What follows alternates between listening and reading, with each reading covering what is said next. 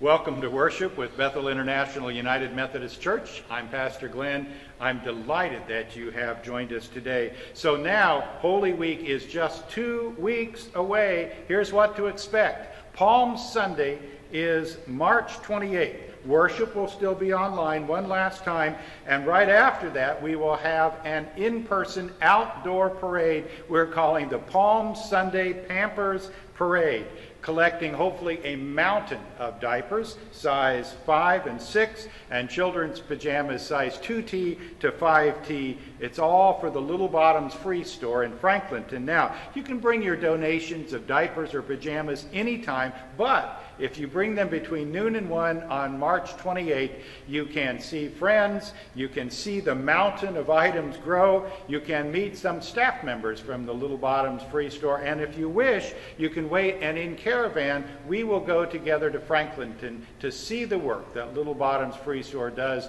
for women and infants on the west side. And starting that day, March 28th, you can walk or drive through our outdoor Stations of the Cross. Pastor Seong has created a wonderful devotional guide and coloring book to help you to experience these Stations of the Cross. Come anytime, March 28th to April 4th. Stay as long as you like and return as often as you want. On Easter Sunday, which is April the 4th, we will worship in person outside at 10 a.m. Bring your own lawn chair if you can, wear a mask, and start praying right now for good weather on Easter morning.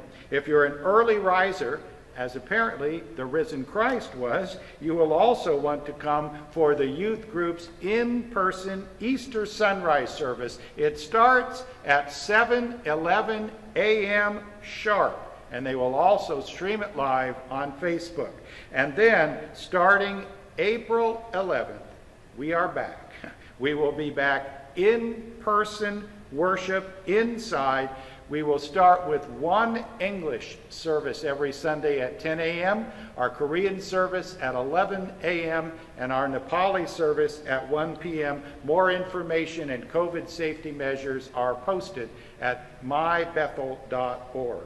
Now, last Sunday, Janet Ravneberg began to introduce us to Celebrate One, a local organization that works with women to prevent infant mortality. Today, Janet continues her conversation with Sarah Poston of Celebrate One.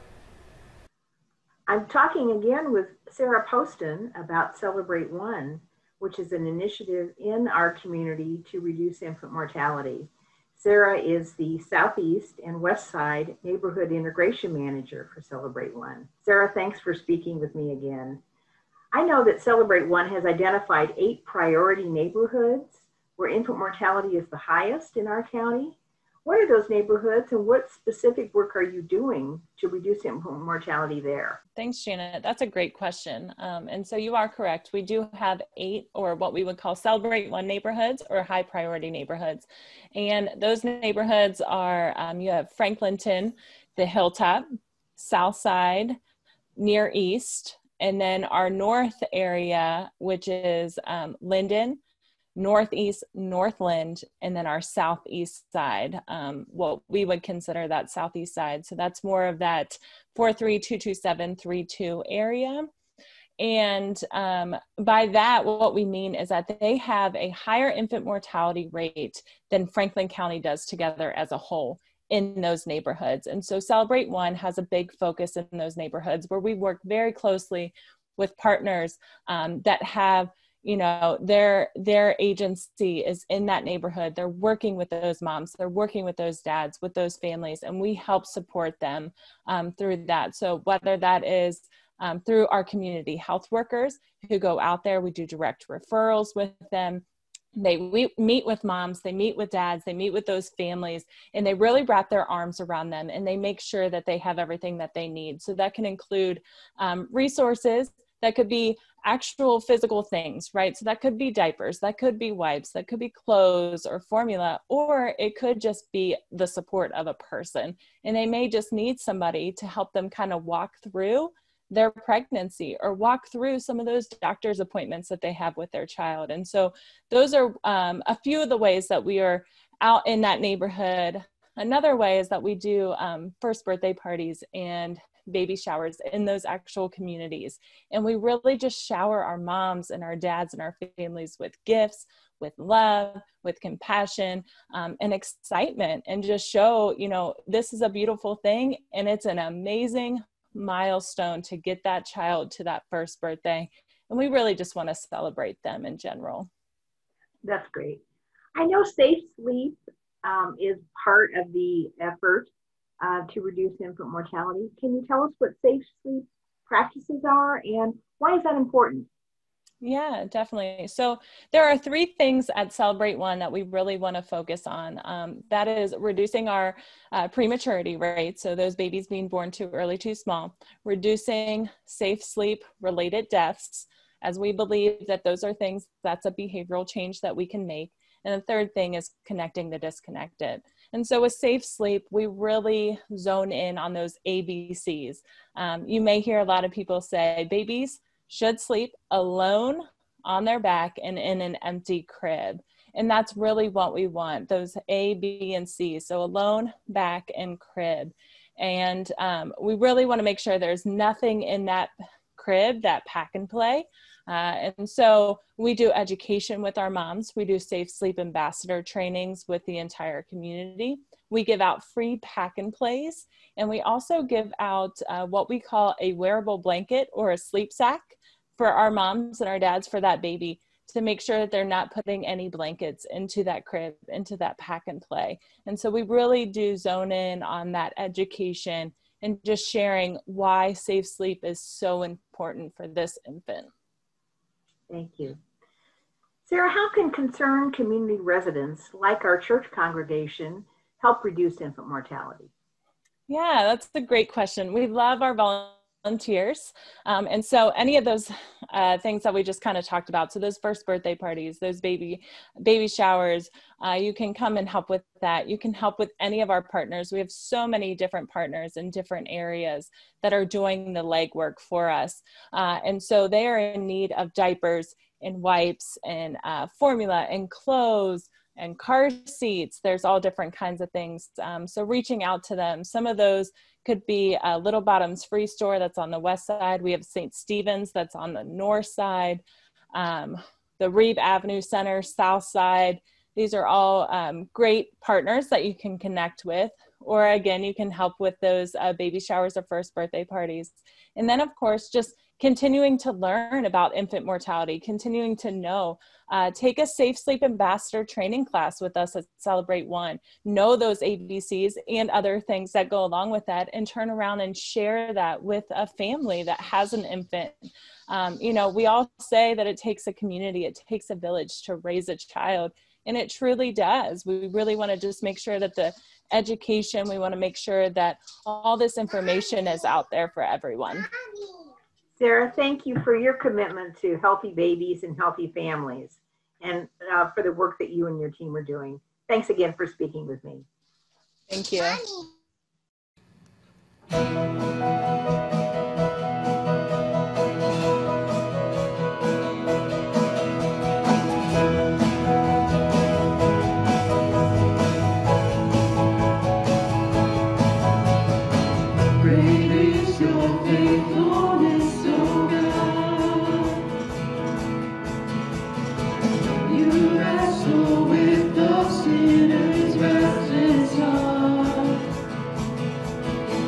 You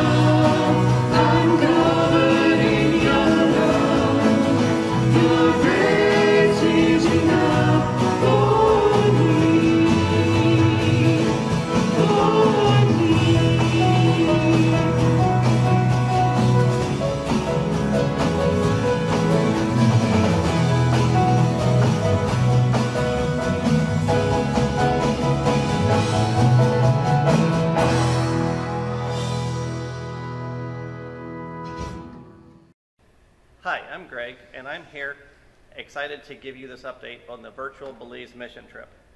Thanks to your generosity, we have received enough money so far to buy over 100 boxes of food and supplies for the people in Belize. While I'm speaking, you'll be seeing pictures of families that have benefited from your generosity. In one of the pictures, you can see boxes labeled with names and a label that indicates it is from Bethel International United Methodist Church. We were told that the families were very happy and grateful for the support that we've given them. As Matthew 25 says, "For I was hungry, and you gave me food. Even as you did it to the least of these, you did it to me." You will also see a picture of a Virtual Belize Mission t-shirt. Just like previous years, we wanted to commemorate this year with a t-shirt. Instead of the names of team members on the back, this year we have listed the items that are contained in each of the boxes. If you would like one, you can contact Becky, Greg, or Scott McPhail and place your order. The cost is $20, and orders are due by March 31st. In closing, I'd like to share a special picture that one of the families provided to us as a special thank you to the people of Ohio for their box of food. Again, thank you for your generosity. Hey there, it's great to see you. Today I brought some Play-Doh with me. I love Play-Doh. I love all the colors that it comes in. I love how soft it is. But my favorite thing about Play-Doh is how it smells. I love the smell of Play-Doh. What about you? What do you like about Play-Doh? Good stuff. Play-Doh gets played with in my classroom on a daily basis. We roll it out, and then we have some fun Play-Doh stamps, and we have cookie cutters and some really cool Play-Doh scissors. All kinds of things are created.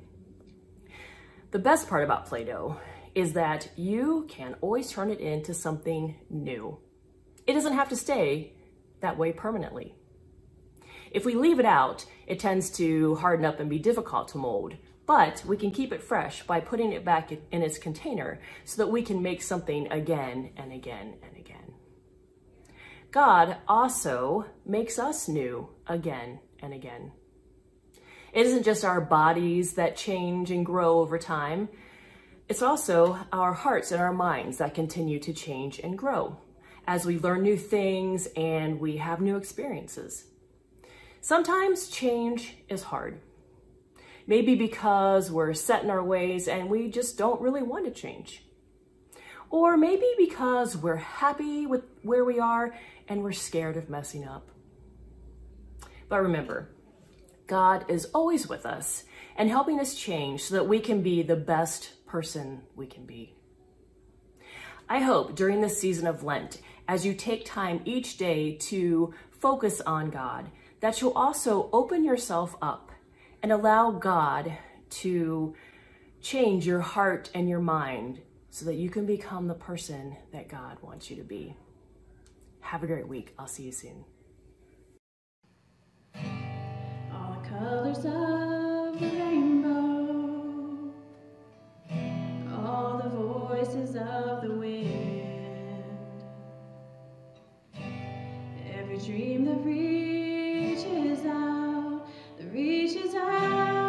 to find where love begins.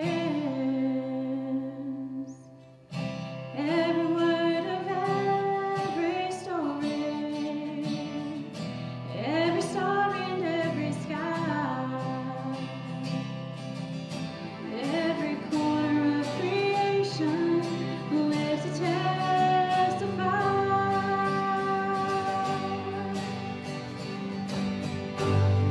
For as long as I shall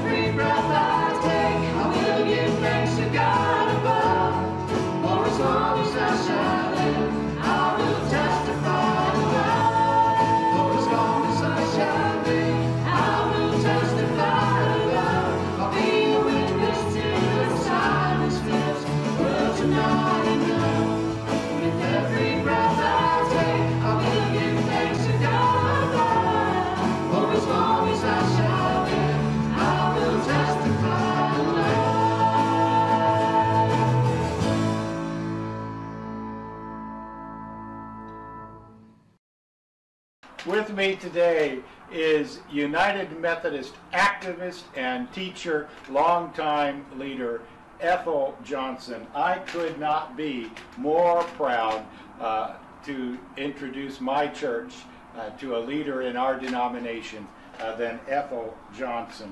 Ethel, I wonder if you would tell us just a few words about your story. Where are you from? What was it like to be a black girl growing up when and where you grew up? I was born in Philadelphia, Pennsylvania. I was a twin. My twin sister died when we were not quite a year old. Our father left us when we were young. I had 3 older sisters. I had an older brother, but he died before I was born. And after our father left, our mother moved back to Stanton, Virginia, which was her home. And so I grew up in Stanton, in the Blue Ridge Mountains of Virginia. Beautiful country, beautiful country. So I lived in a segregated city, went to an all-black school, all-black church, mixed with all-black people. Ethel, one of the careers that you have had is as a seminary teacher of Christian education, of church administration. What special gifts would you say you brought as a woman and as a black woman to how you taught and prepared seminary students for ministry? What I brought as a black woman was really what I learned as a child from my aunt, because at 5 years old, my mother died, and her sister left her job to come and take care of the 4 of us. And she was a very wise woman who loved children. And I can remember her sayings to us that she used them all the time. But I learned from her that, number 1, God loved me. God loved me unconditionally, and that I was no worse than anyone else. I was no better than anyone else, but I was unique. And that there was no one else in the world just like me. And I should be proud of that and use that to the glory of God. Amen. And so that was drilled in me from the time I can remember. And it's just been with me all of my life. Yeah.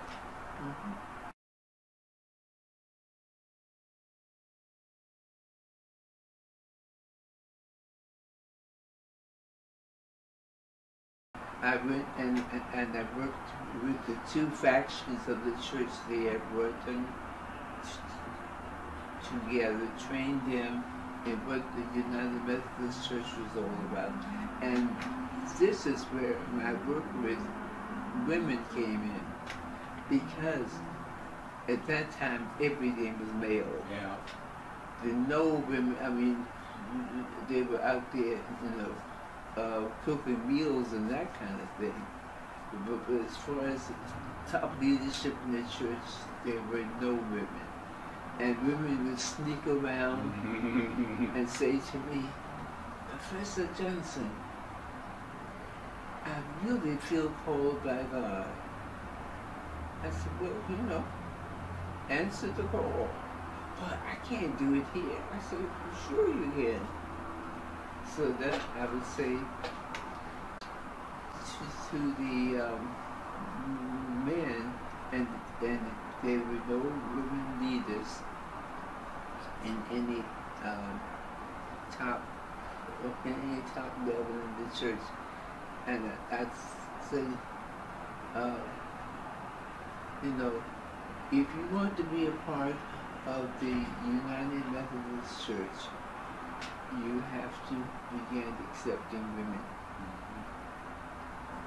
Well, you can't, that's a man's job, blah, blah, blah. No.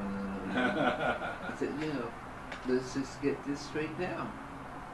If you want to be a part of the United Methodist Church, we have women district superintendents. We just elected a woman bishop.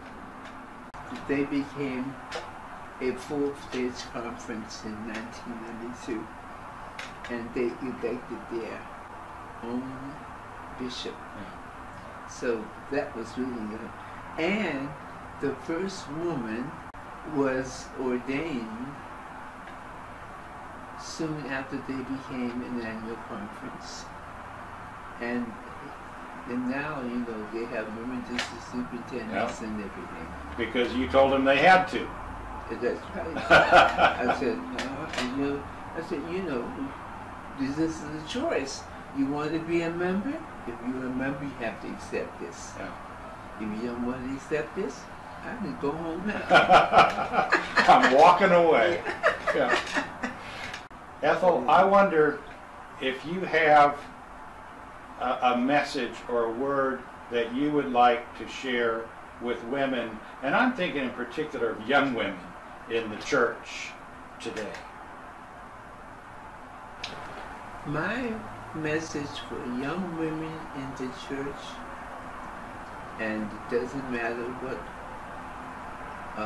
race or nationality, but for young women, period, who are a part of the church, I say, be yourself. Live close to God. Let God guide your life. And I hope there will be adults in the church who will nurture young people. Because you see, you have to have the understanding, the feeling within yourself that yes, you are important just as you are. And that you can do anything that you feel God is calling you to do. And that if you're doing it all by yourself, that's okay, because you are never alone. Yeah. God is with you. Amen. And that's why Christian education is so important, because you start helping children to not only learn this in their heads, but learn it in their hearts when they are very, very young. Because you see, God has given to each of us a mind with which to think and reason. And the 3-year-old has a mind just like a 53-year-old does. And all you have to do is provide an opportunity for that person to use her mind. And so often in church, we don't accept the fact that children have a mind with which to think and reason. We want to tell them what to do in our homes. So often we are doing the same thing. Yeah. And that is not the way we are supposed to live together. We live in community. We are all created equal. And so our most important thing is to learn how to work together. Amen. And you can only do that if you really feel within yourself that this is what God is calling you to do, and pray about it. Take time to spend time with God. But time of day you choose to do it, but you have to spend time with God each and every day so that you know you have that peace within yourself that what you are doing, God is right there with you. I knew you'd start preaching if we gave you long enough, Ethel. I want to ask you this. You may choose not to answer this, but I'm going to be bold enough to ask you, do you have a word or a message for white people in the United Methodist Church right now? Yes. When you look at me, I want you to see me as a black woman and see my color. I hate it when someone says to me, I don't believe it. Yeah. Look when you black. I am black. Look at me as black. When you see me, you see your black face. And accept my blackness. But that's number one. Number two, let me reach out to me in a way in which I can feel that you are doing it because you want to relate to me and not because you feel sorry for me or you feel you have to do it. You know, that this is the proper thing to do. Because, you know, we can feel when you're sincere and when you're not. And so, you know, God created all of us and created all of us with the same very, very basic qualities.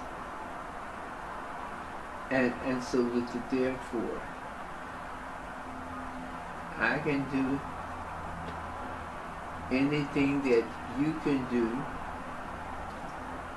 if I have the training.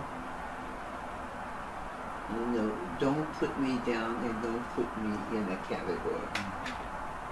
And this is, I'm saying, just and talk to me about race. Some people say, oh, I don't want to offend you. Offend me. Yeah. You know? Because I will talk back to you. You know? I expect you can take care of yourself. Oh yes, oh yes. Yes, through these years I have learned. But the thing is just realize that we are all a part of God's family and we are all equal in the eyes of God. And God doesn't play favorites and God didn't make any junk. You know?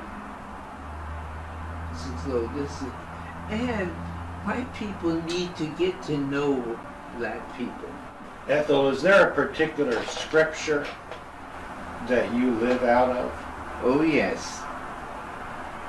The scripture is Romans 8, I think it's 38, 39. There is nothing that can save us, that can separate me from the love of God. Nothing. Absolutely nothing. And let me tell you, I have leaned on that scripture, especially working with the people in Nigeria who were fighting with each other. And here I come in as an outsider and a woman outsider at that. Oh my gosh. You know, I kept saying, God, you brought me here, you've got to take care of me. And you've got to show me, let me feel within what my next step ought to be. Yet there is nothing that can separate me.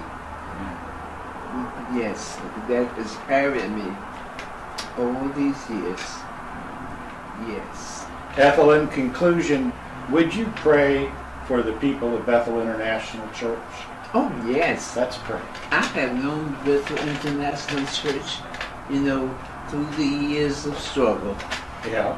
And I am excited about who you are and what you have become. So I am happy to pray. Good. Let's pray. Let us pray. Creator God, we are all your children. You breathe into each and every one of us the breath of life.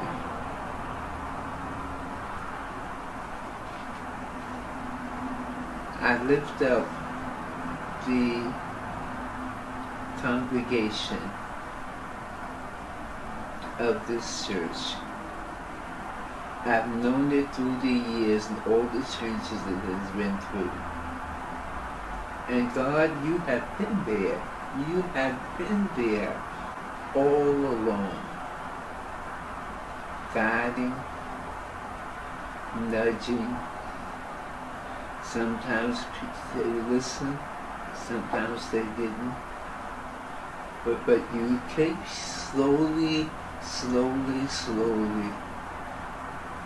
loving, guiding, and leading them. I give thanks that so many of them have been open to your leading and have changed. This church has changed tremendously.